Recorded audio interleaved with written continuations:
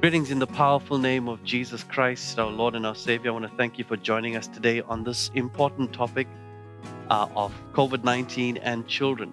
We know that there are many parents that are concerned over the well-being of their children during this time. Many are also confused about this new strain of COVID-19, namely the Delta variant and its effects on children. Today we have with us Dr. Rochelle, who's a pediatrician at Albert Luthuli Hospital. I want to give you a brief bio of who she is. She commenced with her biomedical science in 2004 at Howard College. She then commenced with the MBCHB at Walter Sisulu University in 2006. She graduated in 2010. And from 2010 to 2015, she worked in 7 different hospitals in Durban and Pietermaritzburg. She commenced specialization in pediatrics in 2017 and qualified 4 years later as a pediatrician. She is presently managing the pediatric and gastroenterology and rheumatology departments as a consultant pediatrician at Nkosi Albert Luthuli Memorial Hospital. She is married to Kenneth and mother to Eliana Zuria Singh. And so we're excited to have her today, and we know that she's going to be giving her professional perspective. So thank you, Dr. Rochelle Ann Singh, for being with us today. I think it's important for us to get a proper medical perspective of what's really going on and how we can help our children to ensure that they are safe, that they are strong, and that they are healthy. There's so much of false information that's going on, and it's striking fear in many. So I believe it's absolutely imperative for us as parents to educate ourselves on how to deal with the matter at hand. So Dr. Rochelle will be able to advise us on what to do even if our children do contract the virus. She will be addressing what symptoms to look out for in children and also small babies. I'm sure that you've heard the saying that prevention is better than cure. So our good doctor will be advising us on what we can do to try and prevent COVID in children. We'll be addressing the topic of masks and mothers who have COVID with newborn babies. We want to encourage you to share this broadcast. I believe it's a very important topic, and I believe it can really help someone at this time with what we are going through. So we're going to start. Thank you, Dr. Rochelle, for joining us. We want to thank you for making the time to do this very important interview. How are you doing? I'm good. Thank you so much for having me, and I'm really happy to be part of this process. Hey, thank you once again. We want to go straight into the topic, and I'm sure you agree with me. This is a really important topic. So my first question to you is, what is so different about this new variant? And is it true that children are more susceptible to it? So yes, indeed, this topic of COVID is very important. But to tackle that question, let's first discuss what a new variant means. So we are constantly gaining knowledge of COVID, and as the virus is evolving, part of this evolution is in its mutation. So why do viruses mutate? It's a mechanism to ensure survival of its species. For example, if a virus had to infect a person and the person dies, the virus dies with the person, and that's the end of it. So the virus tries to overcome this by undergoing mutations to become more contagious, so it's easily spread, and also to try to cause more severe disease, and also to try to cause reinfection. So the first mutated strain was found in the UK that was called the alpha strain, and then in South Africa, the beta strain emerged, and then in Brazil, it was the gamma strain. And of recent, it's the delta strain, and this was first found in India. So to answer the second part of your question, are children more susceptible? And the answer is yes. In fact, this variant increases its transmissibility throughout the different age groups, so throughout the population. So it's now become more contagious. And also, it's more contagious also with people that are vaccinated and those that are non-vaccinated as well. It also has a higher risk of reinfection. So if you had COVID and you get this Delta strain, you can become reinfected with COVID. So whether it causes more severe diseases, however, is not proven at this stage, but it's definitely more contagious. And therefore, we are seeing more cases. Wow, thank you. I think that's extremely informative. So what symptoms should we look out for in children and in babies? Okay, so first, it's important to understand that children of all ages can get COVID. However, they are generally less affected than adults. And their symptoms, if they do have symptoms, they are much milder, although majority of children have no symptoms. But not having symptoms does not mean that they are not infected. Some studies were done where they took populations where there were high positive cases, and they tested adolescents and children irrespective of symptoms. And they found that children above the age of 5 had COVID infection without showing symptoms, similar to that of adults. So that being said, a small proportion of children do get severe COVID, and especially those that are high risk. And the high risk group includes children with obesity, diabetes, and underlying chronic conditions like if they're born with a heart condition or chronic lung diseases, cancer patients, or patients that are on treatment that suppress the immune system, like those on chemo drugs or long-term steroids, and also small babies, especially premature babies. So what symptoms can we look for?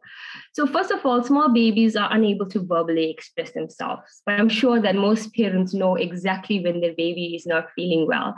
But here are some of the things to look for in a small baby. So they will have fever, a cough. You'll notice that they may be breathing faster, or the effort of breathing may be increased. So they'll have indrawing of the chest wall. They'll have nasal congestion. And the first sign that a baby is actually sick, you'll find that they will have difficulty or poor feeding. And in children, COVID also manifests in the form of vomiting and diarrhea. So in older kids, they'll have, like adults, the colds and flu symptoms, which is fever, a cough, which is generally dry. They can have shortness of breath, muscle pains, sore throat, runny nose, headaches, and as well as GI symptoms again. So they'll have abdominal cramps, nausea and vomiting, and diarrhea. And they also have loss of taste and smell. But another entity which is very important to discuss in the pediatric population that I want to talk about, and our first encounters with COVID in children was actually from the syndrome.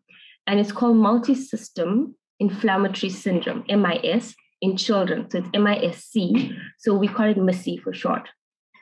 So this occurs in children 2 to 6 weeks after they've been infected with COVID.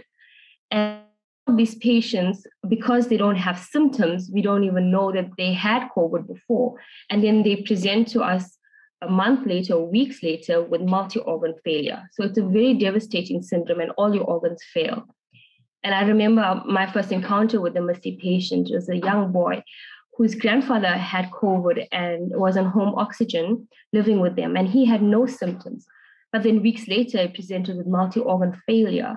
And after doing an antibody test, we noted that he actually did have COVID.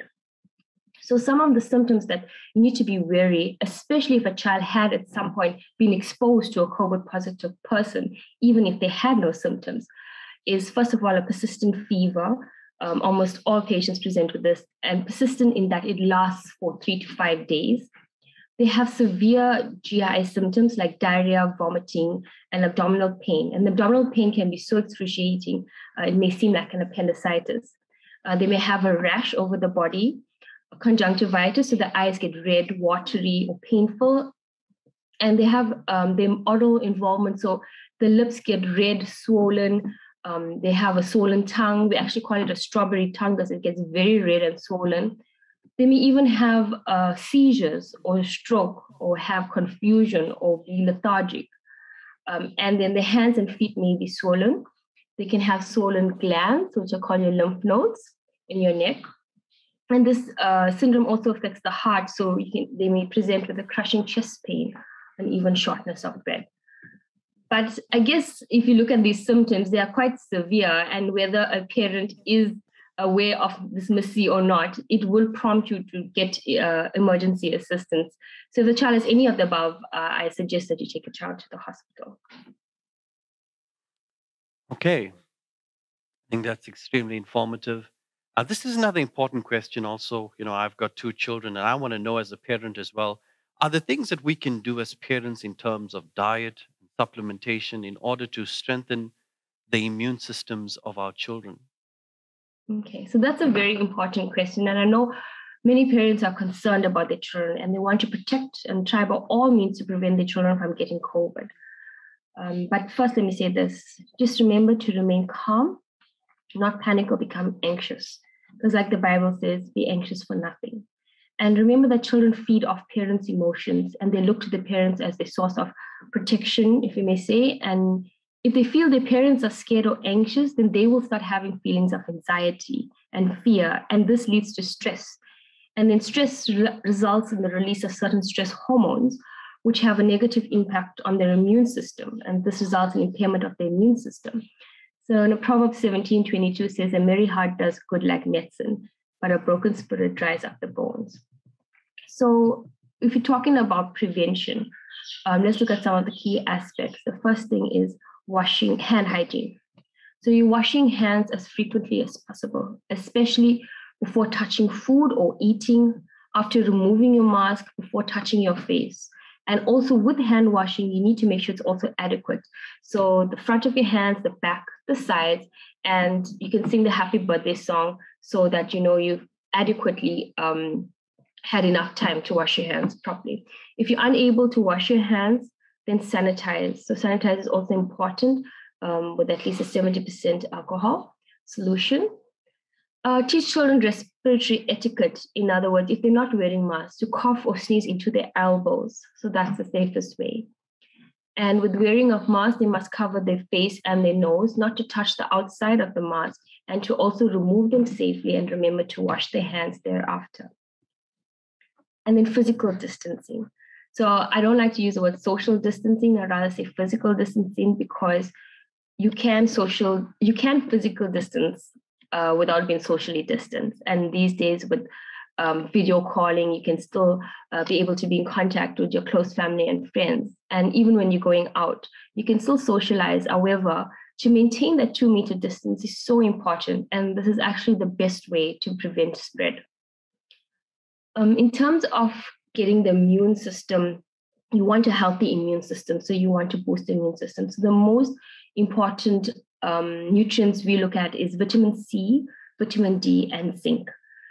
So there are immune boosters available at your pharmacy. For example, Zimplex Junior includes zinc and vitamin C. There's vitamin D supplementations, vitamin C supplementations, and also multivitamins like Viral Guard, Krish Guard, Baby Guard. But also to include in your diet, so sources of food with good or a good amount of vitamin C, like your fruits such as guavas, strawberries, oranges, kiwi fruits, lemons, and your veggies. Interestingly, fresh thyme, it actually has 3 times more vitamin C than oranges. So next time you eat, just sprinkle some thyme over your food, and it's a good source of vitamin C. Then there's parsley, kale, and broccoli. Foods rich in vitamin D include your oily fish like salmon, sardines, canned tuna, egg yolks, milk, and your cereals and some orange juices have been fortified with extra calcium and vitamin D. And then with zinc, that comes mostly from your red meat, poultry, and also cereals, and also baked beans and chickpeas. So basically, if you have a well-balanced meal, you would be able to supplement good nutrient intake and have a good immune system. And then lastly, I think it's important to also sit and talk to your children. Because as you mentioned earlier, there's a lot of information circulating about COVID that may be confusing for them. So you can sift out the information and give them good information in the way that they will understand. But again, without fear or anxiety. And first, you can ask them what they know, so you can ascertain the type of information that they are receiving and offer them comfort, help them feel safe, speak calmly, and help them also feel in control by teaching them things about like sanitizing, hand hygiene, and physical distancing.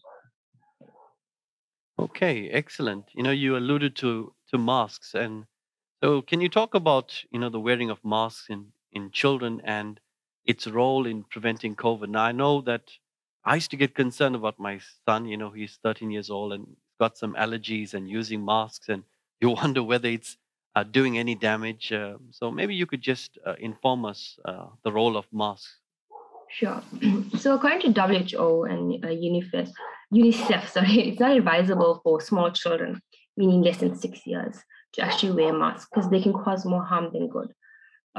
There's a risk of suffocation, there's risk of them not taking off the mask properly, and therefore exposing them to the virus. And then between the age groups of 6 to 11 years, That could be based on a few factors. So one of the factors is if the child lives in an area where there's widespread transmission of the virus, which I think is applicable to anywhere in South Africa right now. Also, the ability of the child to safely and appropriately wear a mask. So between 6 and 11 years, can the child fully understand how to wear the mask, how to take it off, and to wash their hands thereafter? They should still have adequate adult supervision. And the mask, it must be made of breathable fabric, not vinyl. And it should have at least 2 layers of material and a correct size to adequately cover the entire nose and the mouth. So children between 2 to 5 years, wearing of the mask is determined by the safety and the capacity, again, of the child's understanding and the ability to wear a mask with a minimal supervision. Less than 2 years, it's not advisable. Patients that fall in the high risk category, like I described earlier, it's preferably that they use the blue surgical masks. An alternative to face mask is a face shield. However, it's not equivalent in terms of protection to a mask. But if you are using a face shield, then you should cover the entire face up to below the face and the chin. Okay, thank you very much. I think this is another very important question. I was thinking about mothers with newborns, and I'm sure it's quite traumatic for them. Exactly what's happening in our country with this pandemic, or throughout the world, sorry. So, what about mothers with symptomatic COVID with newborn babies? What advice can you give to them? Okay, so first of all, babies, they can get COVID, however, it is uncommon. And those that do become infected either have no symptoms or have very mild disease. However, there is a risk, and there are some babies that can develop severe COVID disease. With pregnancy, it's not established yet if the virus can be transmitted intrauterine, like through the mom to the baby. However, most of the COVID positive patients, babies, are due to the respiratory droplets from the mom, especially when she's nursing a baby. So again, the high-risk babies would be those that have or are born with underlying medical conditions, or if they are premature. But in any case, these babies would be admitted to an NICU. Or if the mom is very ill with COVID, then separation from the baby is necessary. However, let's say the baby and the mom is well, or the mom discovers she had COVID after the baby is born and she's at home now and everything is okay. She can still care for a baby by taking precaution, because we know that early close contact and bonding between mother and baby has many benefits, and breastfeeding is also very important. So as I mentioned just now, the risk of baby getting COVID is rare, but there is a still small risk. And some mothers may not want to take any risk. But if a mother chooses that she wants to nurse a baby, then she can take the following precautions. So she needs to just ensure that she's washed her hands. Again, hand hygiene is very important before breastfeeding or handling her baby. She must also ensure she wears a face mask whenever she nurses her baby. But do not, under any circumstances, put a mask on a baby, because that will lead to suffocation. If some mothers may not want to take the risk, they can have an option of getting a caregiver, and preferably someone that is fit and healthy. And so the mom can express breast milk so that the caregiver can feed the child. But again, with the expression of the milk, hand hygiene is important. She should wear a face mask to not risk contaminating the breast milk. So now, when is the mom no longer a potential risk? So if at least 10 days have passed since the symptoms first appeared, or if she was very sick at least 20 days, and at least 24 hours since the last fever without use of any medication, and the symptoms have improved. So after that, she's no longer a potential risk to the baby. Wow, I think that's going to help many, many mothers with little babies. So that's some excellent advice from the good doctor. I think it's good today that we're getting proper advice from someone who's dealing on a daily basis with COVID patients, and that can inform us the right protocols, the right treatments, and prevention. So once again, thank you, Dr. Rochelle, for joining us. And um, also, there's different tests. I know there's PCR, antibody tests, and antigen tests. Could you please explain to us the difference about these tests? Okay, so there's three types of tests, yeah, as you mentioned. So the PCR test, so that's the test that we generally do. And this is where you go generally through a drive-through to the hospital or clinic, and they stick a big earbud down your nasal passage to get into the back of your throat, or they just do an oral swab to the back of your throat. So this test detects the genetic material of the virus. So it actually tells you if the virus is present, and this is the most accurate test. Then there's an antigen test. So this test detects the proteins that are on the outer shell of the virus. It's rapid. It's results. You get your results within 15 minutes. It's cheaper and it's highly specific, which means if it is positive, it means that you definitely have the virus.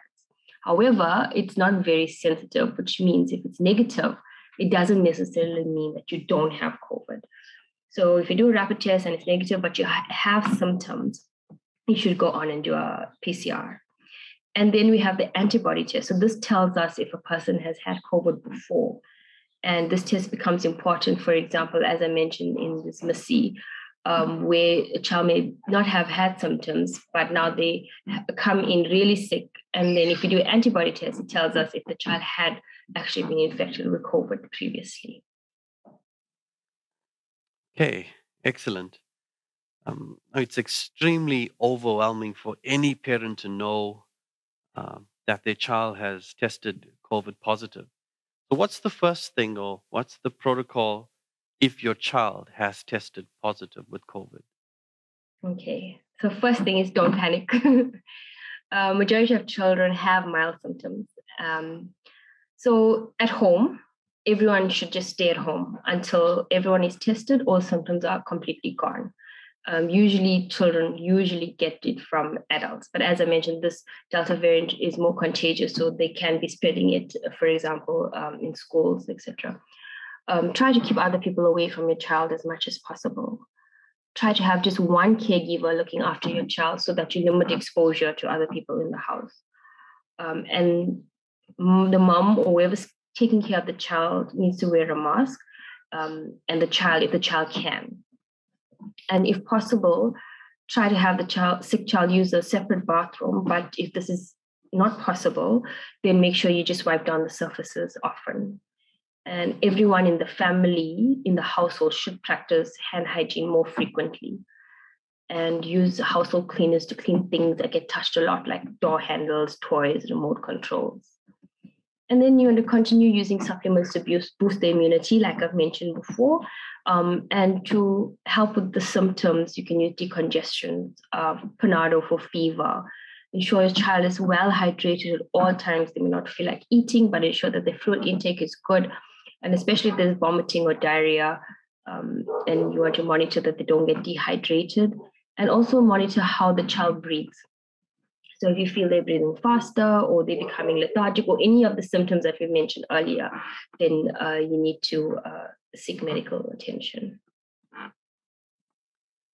Well, we've come to the end of this interview, and I think it's been extremely informative. And we want to thank you once again, Dr. Rochelle, for your time. You're a busy, busy person. So we truly appreciate you sharing your wisdom with us. And I think one of the things that I can take out from what Dr. Rochelle has shared is don't panic. There are ways and means to deal with these things. And it's important for us as parents to maintain our composure. Also, we trust in a living God. We believe in the power of prayer. We believe that with God, all things are possible. But we also thank God for our doctors. We thank God for the wisdom that the Lord has given them, that they are able to advise us on ways that we can treat this virus. So we believe today that in Jesus Christ, we are victorious. Also, once again, we want to continue even to pray for all those that are in the front line that are serving this country. May the Lord bless you. So I pray that you would share this broadcast. I believe it's going to help many, many people, that because people start panicking, they don't know what to do and become disillusioned. And there is information, really good information out there. And I believe this is some of it. So please, if you could share this broadcast, I know it's going to help someone. So God bless you and God be with you.